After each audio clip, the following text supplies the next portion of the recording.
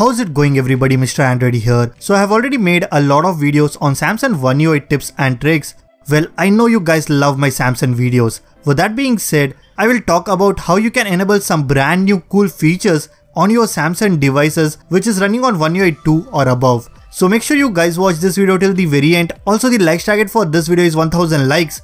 I know you guys will do it. So drop a like and let's get started.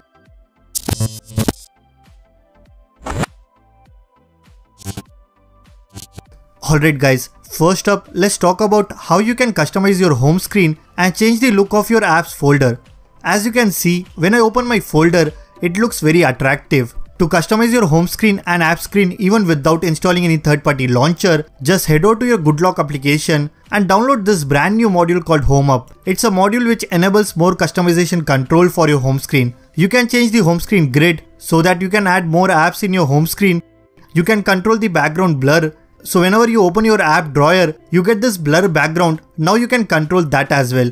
Guys, you also get the option to hide the icon's label without installing any launcher. Other than this, you can also customize and change the look of your app folders. For example, you can change the background color and apply different colors in the background. You can adjust the transparency and change the size of the folders. All in all, this module is super useful, and if you really want to customize your home screen without installing any third-party launcher, then definitely try out this one. Next up is how you can improve the multitasking and take it to the whole new level. Guys, I can resize any application and then I can open multiple applications at the same time in a pop-up window like this. Let me show you how you can do it. And install this module called Multistar. Here you will find an option called Pop-up View Action. Just enable it and then increase the gesture size. Now if you are in any application, just swipe down from the edges to resize the app, and you can also open multiple applications in a pop-up window like this.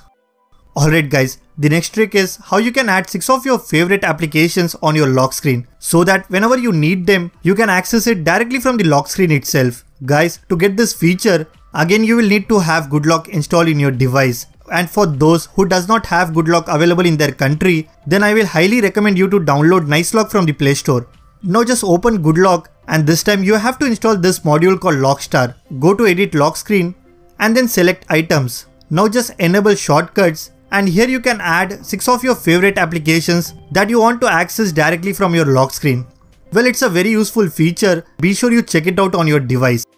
Moving on, we have one extremely useful feature that you must enable on your Samsung device. Guys, whenever you need to turn off your screen and lock your device, you have to press the power button.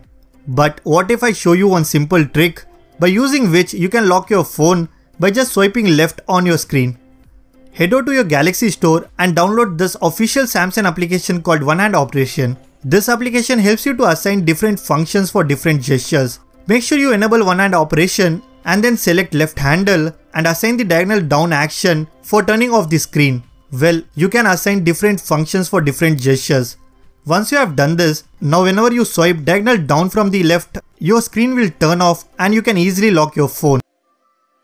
Alright guys, the last feature is only for the Samsung devices which is running on One UI 2.1. Well, if you really want to save your battery, then I will highly suggest you to try out this brand new feature which is called Deep Sleeping Apps. Just go to Device Care and then to Battery. Now select App Power Management. Here you will find an option called Deep Sleeping Apps. I have added some of my applications that I don't want to run in the background, and it will only work when I open them.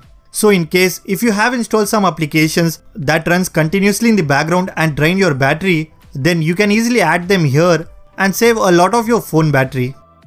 So that's pretty much it guys. These are some amazing tips and tricks that you should apply on your Samsung devices. If you guys like this video, then be sure to hit that like button, subscribe to this channel if you haven't already. I am Mr. Android and I will see you guys in the next one.